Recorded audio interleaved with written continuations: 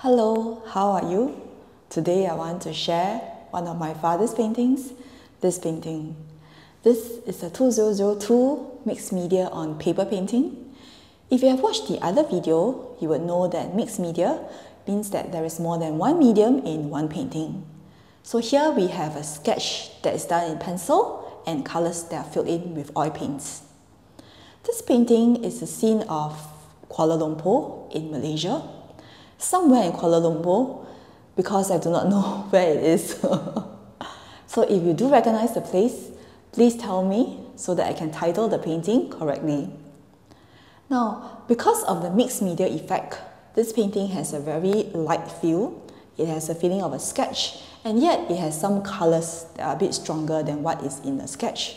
And that is what I like about this painting.